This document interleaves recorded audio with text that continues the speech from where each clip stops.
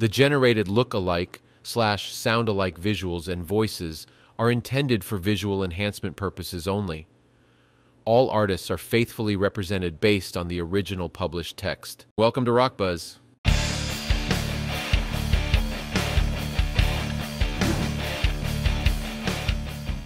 King Crimson's success really has been staggering. Too staggering for some, notably the groups who have been slogging around the circuit, only to discover King Crimson racing past them to become the biggest potential success the underground has produced recently. So while the majority of critics, progressive rock connoisseurs, and musicians have been showering lavish praise in their direction, original, sensational, there has also existed a small but vociferous band of detractors. I think we have had our success a little too fast for some of the people who've been trying to make it for ages, says drummer Mike Giles. Fashions are pleasant but can be dangerously short-lived, in roaring out from nowhere in a matter of half a dozen months to become the fashionable underground attraction of the day. King Crimson have a problem. It's very worrying, but I cannot see what on earth we can do about it. How much are we responsible for what has happened? We started off doing our thing, and after that it was not up to us at all. People either go to see you or they don't.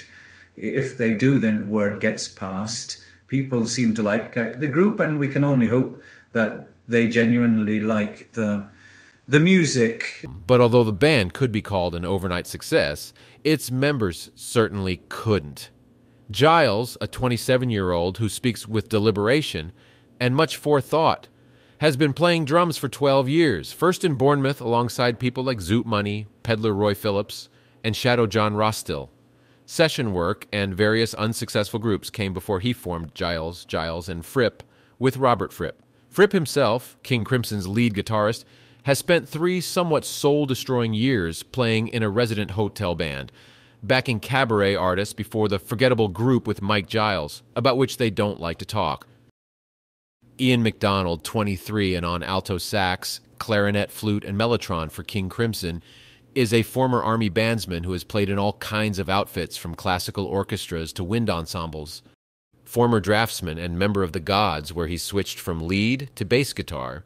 Greg Lake is now the lead vocalist, while 5th member Pete Sinfield doesn't actually play in the group, but writes their lyrics and operates the famed King Crimson light show. The group came together in January of last year. First Robert and Mike, closely followed by Ian and then Greg. Pete, a one-time computer executive, drifted in later. I thought how bad the lights were in some clubs, and I said I would build them some to give a color on stage. At the beginning, I was just changing the lighting for each song. But eventually I started playing the lights with the music. All 5 brought different influences. You have got jazz from me, classics from Bob, Beatles, and Dylan from Peter and Ian, and heavy rock music from Greg. But the divisions aren't really that satisfactory because we all like jazz, we all like Beatles and Dylan, etc. The group rehearsed for 3 months in a room beneath a cafe in London's Fulham Palace Road and made its first public appearance last April. There was a very hard core of people who gave us support early on. They spread the good word for us around the clubs. And when we went out and did our first gigs, we found a lot of people already knew about us. Their biggest stroke of luck was a booking on the Rolling Stones Hyde Park extravaganza. It was no meager tribute hat. More than 250,000 Stones fans who sat for hours on the hard group raised howls of delight and surprise for the aggressive music of King Crimson. Like many of their underground contemporaries, the group has a loathing of hype, although Pete and Mike say it has been somewhat exaggerated. It was because everybody had been messed around by managers and agents, particularly Bob, Mike, and Greg, who have been through every bad scene in the pop machine.